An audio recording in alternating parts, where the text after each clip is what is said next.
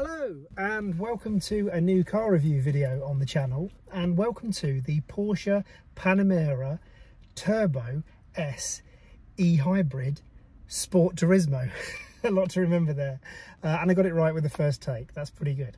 Now, the Panamera has been a car that I've been looking forward to testing for a while, because it's a little bit of an unusual one maybe in the Porsche range, that arguably it's a little bit of a sleeper, or it's kind of forgotten about by some people maybe. It's amazingly hot today. As you can probably tell, I'm sweating a little bit. It's suddenly got hot. All of a sudden summer has arrived in the UK. But anyway, let's get back on the road, back up to Leicester, and spend a bit of time with the car, and then I can give you some considered opinion. So let's go.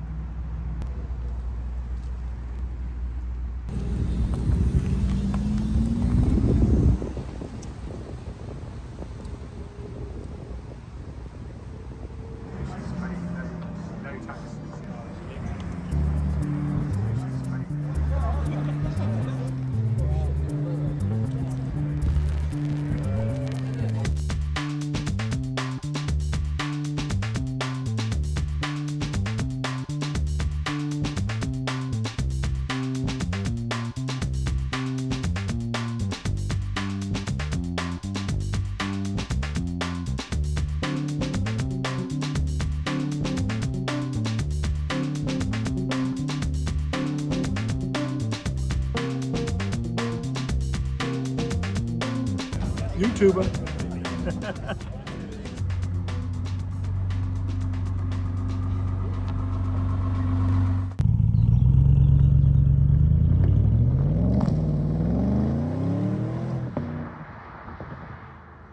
So you join me about 5 days later in and around my favourite roads in Leicestershire around Bradgate Park. I've had quite a lot of seat time in the Panamera this week, and I've also done sort of like local commuting, and I've done long journeys as well.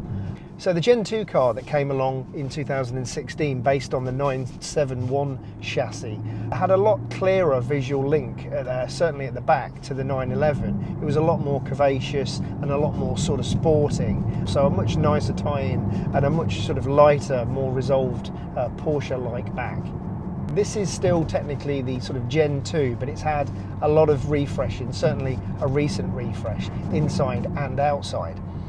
The Sports Turismo part is the sort of estate rear end that we've got, which looks kind of very handsome. And that first debuted in 2017 at the Geneva Motor Show. As well as that improved rear end, I think the Gen 2 car has got a lot better with age. We've kind of got used to it, and I think the subtle changes that Porsche has made have really helped the look of the car. It's a really handsome looking thing now. I think the front end looks great. It's really noticeably Porsche, and I think it's got a lot of presence as well. It is noticeably bigger than a lot of other cars. When you see a Panamera in the flesh, which is not that often in the UK, you do kind of notice it seems like a scale up from every other estate car that you've seen. And I think that certainly helps with the kind of luxury quality feel that you get from this car. It does share the chassis with the Continental GT Bentley, so you certainly have that sort of waft feel, and you have that kind of sort of large statesman-like luxury feel to it. Certainly when you're pottering around, maybe not so much when you're pressing on, but we'll talk about that in a moment. A lot of people say that the estate car is the better looking version of a regular saloon. If you look at the RS6 Avant, that's a very handsome looking car. If you look at the Taycan Sports Turismo as well, I think that looks cooler. But with this, I feel, probably quite controversially, that it's the other way around with this. I think because they did so much work at getting that sort of back looking really sporting and like a 911, this goes back to it looking a little bit dumpy maybe.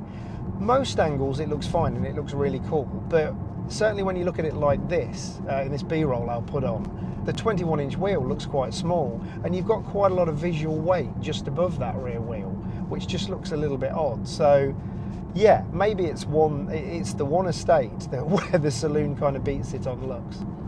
Let me know in the comments if you agree.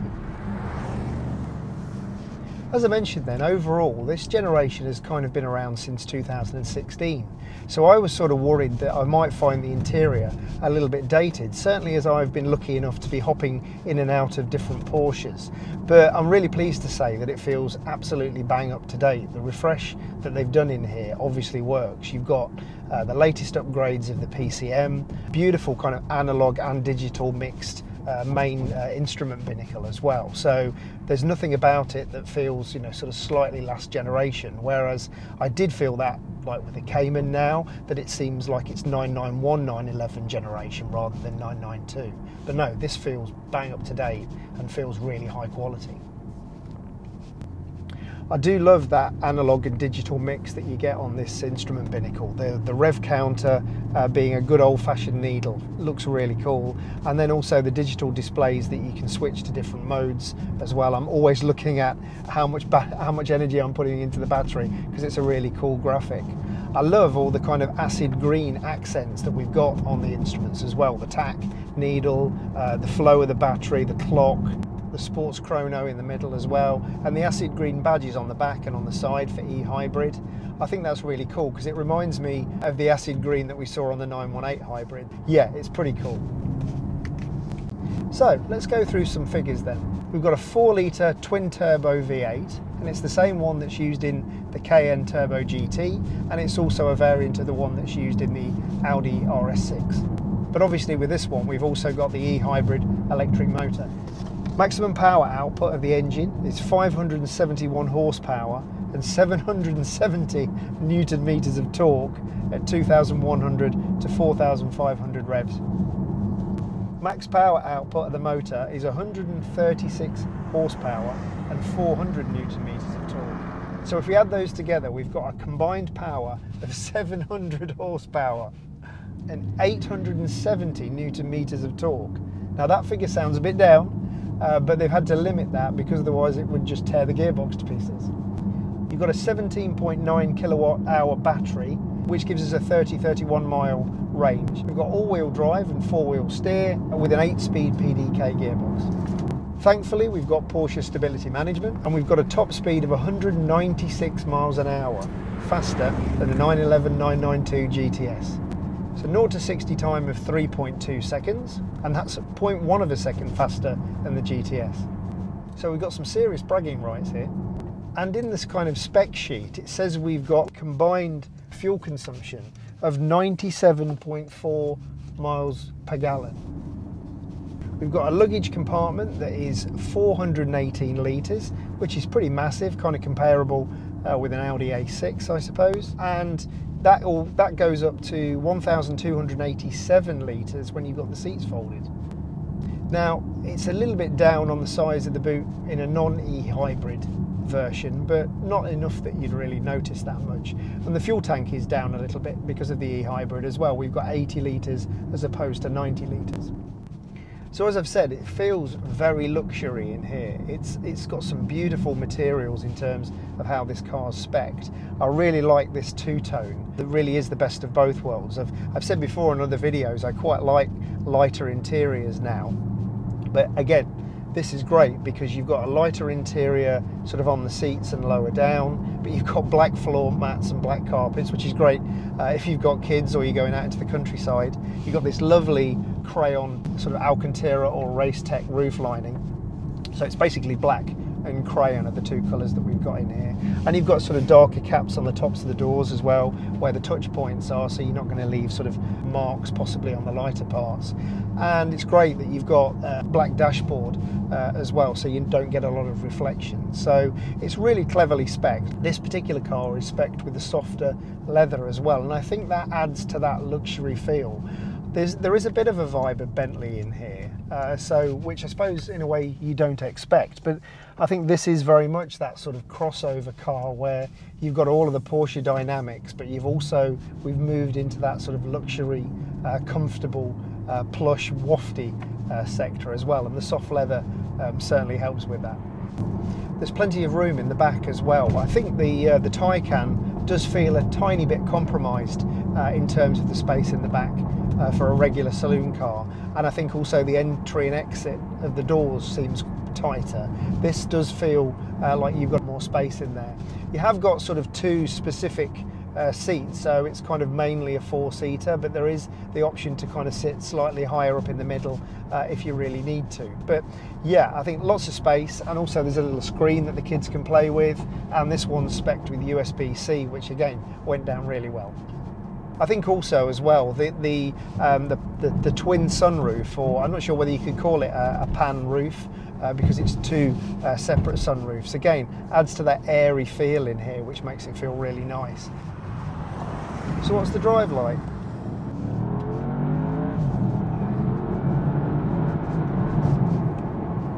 When you press on, this thing really starts to shrink around you, and then it goes from being this kind of really sort of serene luxury car to, yes, you're definitely driving a Porsche. So it's got a great driving position, and I think with this sort of update they've learnt a lot from the 992 steering and the Taycan steering as well. It's never going to be as interactive maybe as a 911, but it is quite surprising how interactive the steering is. Yeah, through the corners it really weights up nicely.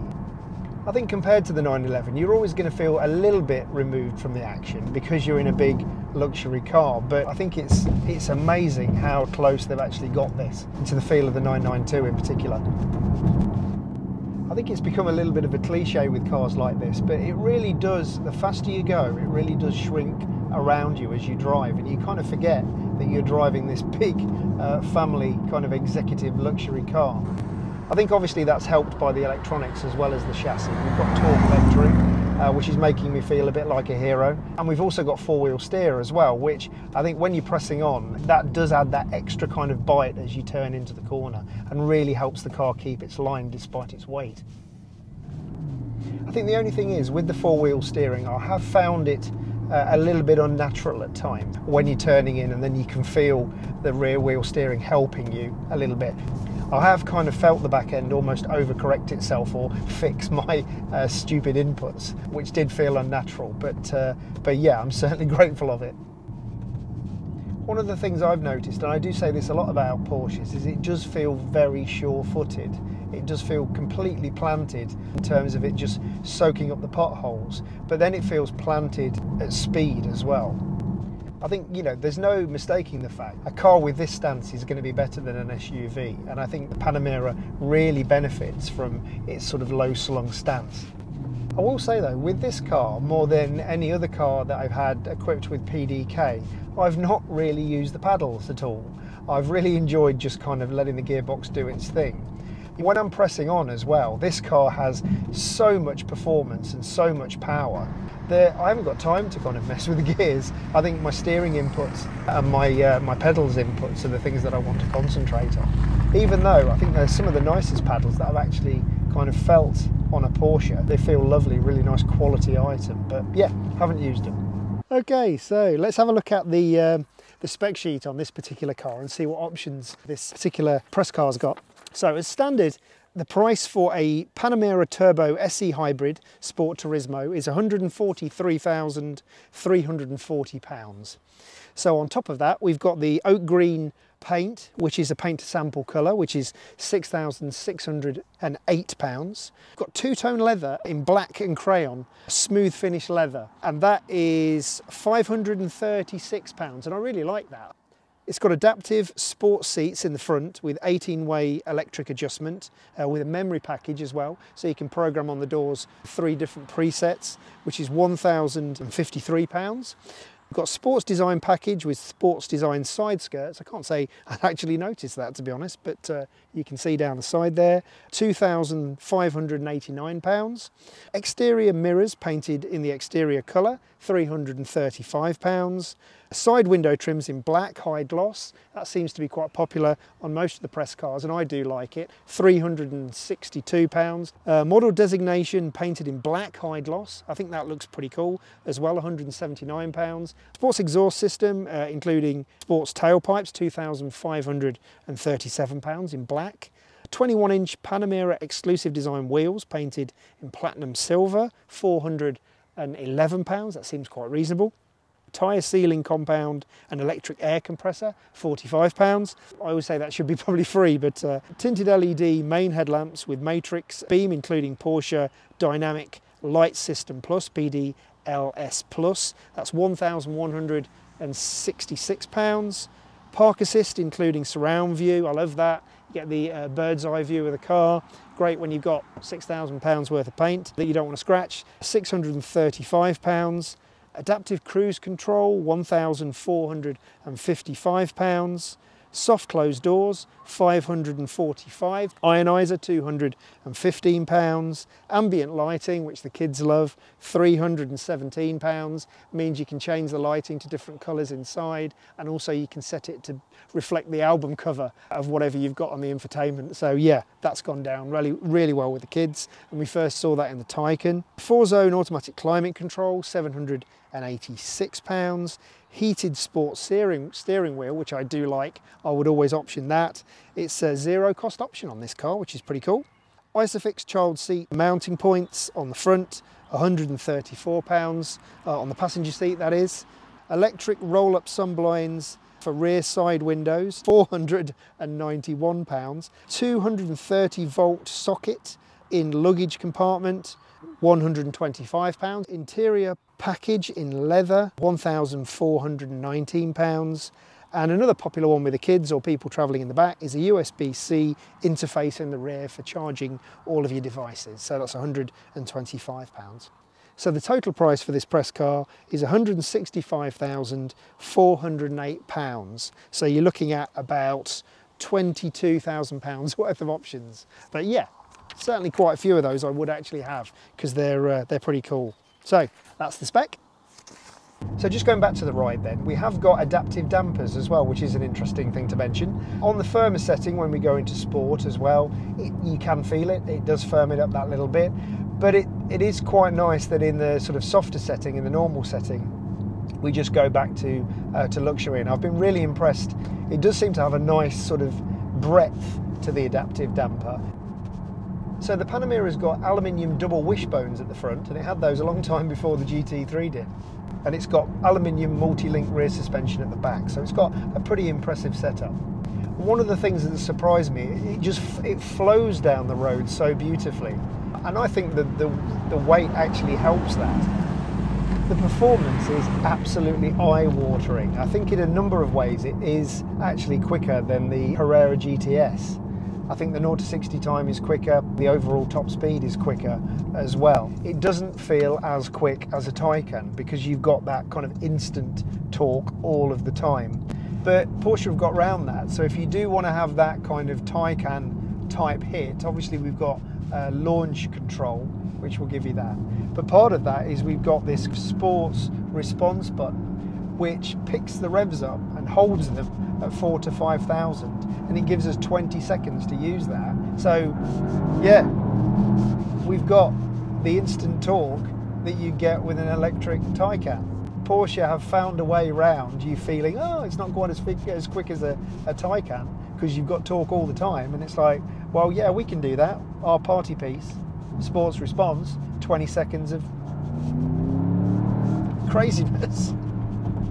I suppose in a way though, being a petrol head, the power delivery does feel more natural, so it's something that you're more used to. The Taycan is quite otherworldly and slightly vomit-inducing.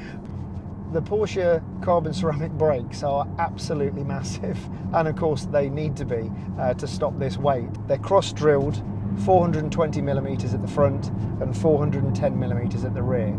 There's total confidence in them.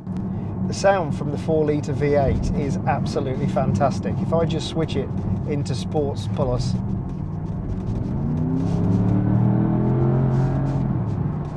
that sounds fantastic. We've got the sports exhaust as well, which obviously adds to that. It adds to the excitement so much. Maybe that's my age, maybe that's because I've always been a bit of a petrol head, but it feels exciting, but it also feels slightly naughty, which is part of the appeal. So the e-hybrid system is available on the 4, 4S and Turbo S. The use of the e-power mode is pretty smooth and it integrates really nicely to the engine. The only thing that's slightly unusual if you haven't driven one before is when you're in e-hybrid mode, how the engine will kick in or kick out even when you're on the motorway. So you go from regular revs that you expect on the motorway to zero, and it can be sort of quite shocking. You think, what's happened to the engine? But only the noise and the change in the dial is what you notice. Other than that, it's just completely seamless. I've really enjoyed using the electric only for sort of shorter trips, for my commute to work, which is less than 10 miles, and dropping the kids off, and also leaving the house in the morning. It's great just to kind of serenely sort of pootle about and not bothering anybody. I think, yeah, obviously it's going to be great because of all of the kind of legislation advantages that you can drive into London with no congestion charge and things like that. But I think we shouldn't underestimate the calmness and the kind of tranquility that it brings to your commute. It's really cool. It's definitely got echoes of Taycan, obviously, because it's a similar kind of experience to that. The great thing is it doesn't want to jump into use of the engine as much as I thought it would as well. I think they've kind of refined that slightly, that you can push the accelerator pedal to sort of 50% and you'll get maximum torque from the motor, but you'll still only use the electric motor in electric mode. If you go over 60% of the throttle, the engine will start to kick in. I think Porsche say it will do about 90 miles an hour on the motorway just in electric mode only, which is pretty cool. I know that the motor is actually attached to the gearbox, so the motor's almost got 8 gears from the PDK. It allows it to do those higher speeds really, really efficiently. The other thing I like to do, which I get a weird sort of satisfaction from, is when I'm in hybrid auto, I like to go into the PCM and actually select the hybrid mode and set it to e-charge. So then I can actually use the engine as I'm driving along to charge the battery. So it's quite satisfying every time that you brake, or if you're lifting off the accelerator, you can see the energy on the graphic going back into the battery. Obviously you can charge it at home as well. We've almost got, it looks quite cool because we've got what looks like 2 petrol flaps either side, but one's the electric and the other one's the petrol cap. But we can charge it at home. The battery is much smaller, so it's much easier to charge at home. It doesn't take forever. Sometimes you can find that you never really have to plug it in at all. You can just kind of make sure that you're topping it up if you're on the motorway where you will be using the engine. But anytime you're not completely on the engine, it's going to charge the battery up. I think at the moment e-hybrid systems seem like the better option to use it every day. I think certainly if you're worried about the Taycan and you have range anxiety, or you do a slightly longer commute, the e-hybrid approach does seem like the better option. Let's talk about the PCM. I do really love the PCMs on Porsches. This one is great. It's got a higher resolution screen than it had in the earlier Gen 2s.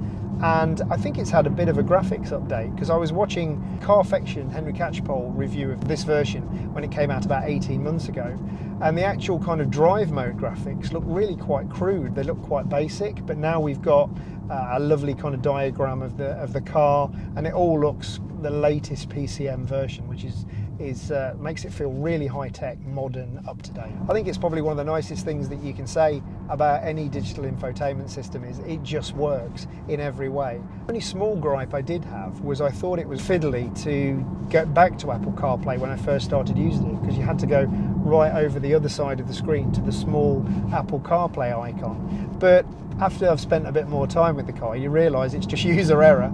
In fact, the home button that's right close to me here on the right hand side just has 2 little underlines to it, and if you hit that once it goes to the Porsche PCM, and if you double click it, or basically it flicks between the two, so it's even easier than I thought it was. The car's smarter than I am. So things I really like then.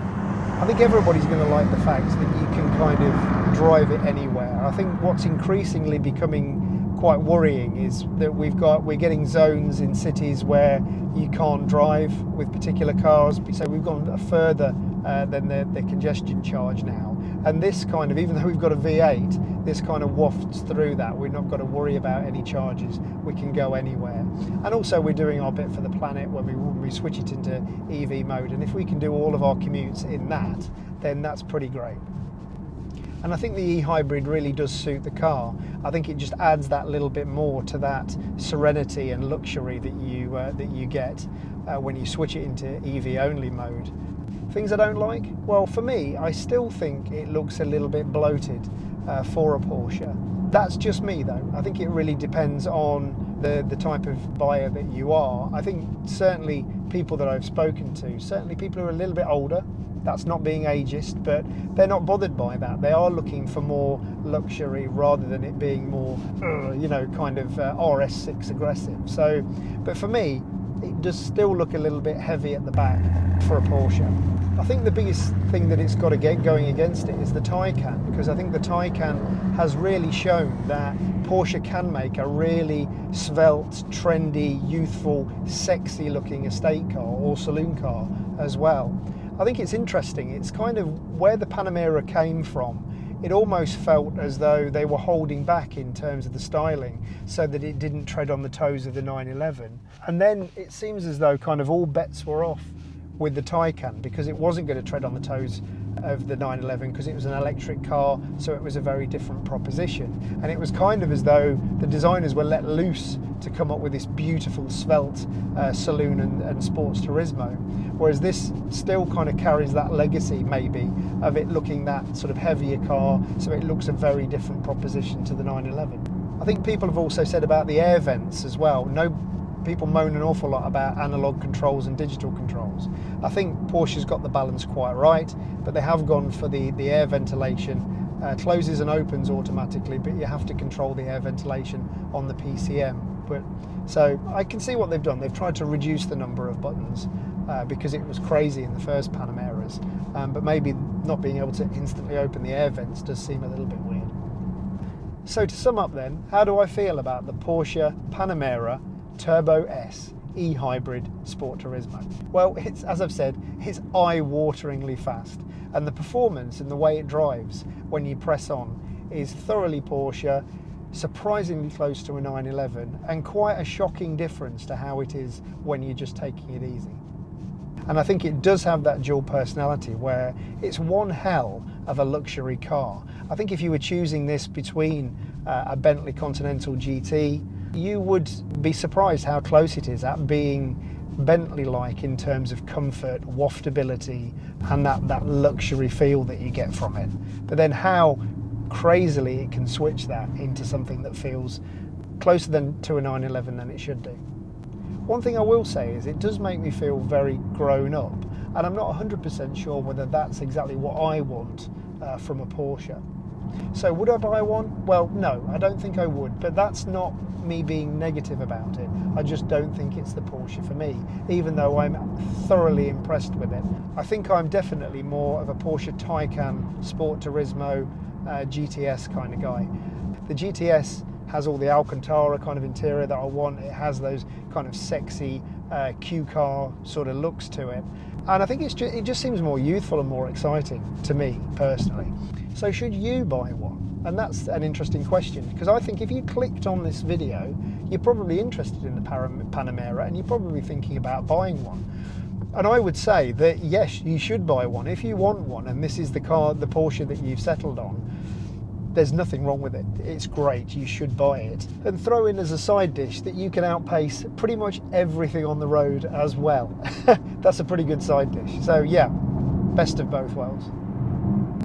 I suppose I would check out the other 15 Panamera variants just to make sure that that's not the niche of a niche that you fit into. Because yeah, we're getting into bespoke territory. You don't really see many of these, but it also makes it feel like a bespoke luxury handmade suit. Throw in 15 variants and lots of other options, and this is going to be the most unique and individual car you could get, this side of it being hand built. Okay, I can't resist. Maybe the sport response button just one more time.